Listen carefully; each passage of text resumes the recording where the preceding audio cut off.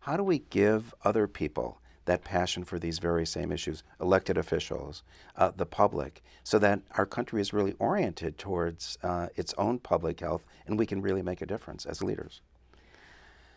I think that people are there. It's just up to us to make the connection for them.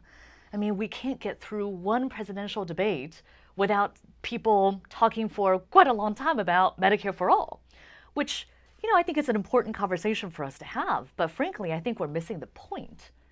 And the point is we need universal, affordable, quality healthcare for everyone. Medicare for all, as you know, is one way to get there. But let's talk about the goal here. And then I would love to hear candidates go one step further and talk about prevention. I want someone to say, well, let's talk about how to keep people healthy in the first place.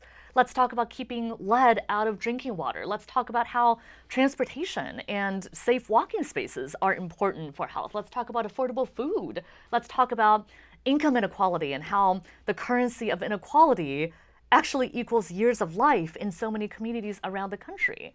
I mean, I think our candidates are there. They're talking about all these issues. Our community members are all there too.